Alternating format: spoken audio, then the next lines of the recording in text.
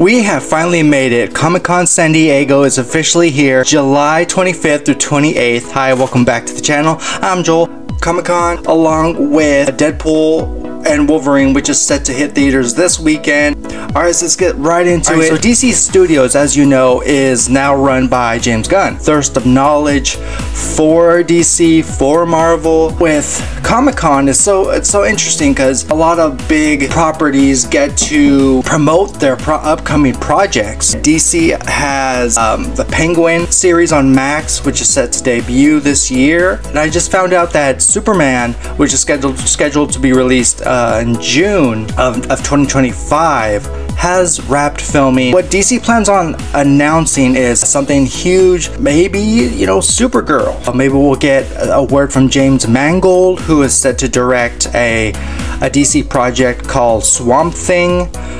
So a lot's in the air right now. It is exciting. Hey folks, if you like this video, go ahead and hit that subscribe button. It really helps out in the long run. Share the video. DarkRoomReviews, it's the place you should be subscribed to. Join the channel. It's free. Moving on to shows. Every year, streaming services offer tons and tons of shows. But with Comic-Con here and now, Amazon Prime is gonna promote Lord of the Rings of Power Season 2. Now, if you missed Season 1, now's the time to binge watch it, because Season 2, I don't know the release date at the top of my head, but it's gonna be out very soon, and I will definitely check it out. Transformers 1, the animated film, set to hit theaters in September. There's a lot of buzz for that movie.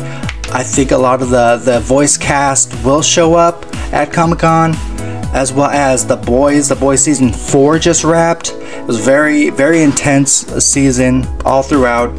I think along with the cast of The Boys will be in attendance at Comic-Con. And DreamWorks The Wild Robot as well. There's a lot of buzz about that. Beautiful, gorgeous animation for DreamWorks as usual. So a lot to expect. A lot of surprises are in store for the fans. A lot of anticipation. Marvel fans, Deadpool and Wolverine, with Hugh Jackman on board as Wolverine. So this year's Comic-Con, Marvel's gonna have 2 panels talking about upcoming future projects. The Thunderbolts. Maybe we'll see the cast there, maybe a teaser trailer perhaps, and the Fantastic Four. The cast was announced this year as well. A lot of exciting things happening very quickly. And Kevin Feige, the person in charge of Marvel, stated that the upcoming Blade movie will be rated R. However, there's been some backlash, more rewrites as far as towards the script. So there's a lot of stuff up in the air. As I said, it's going to happen. We just have to wait it out. So guys, have you been to Comic-Con? Let me know in those comments below. Share your story with me.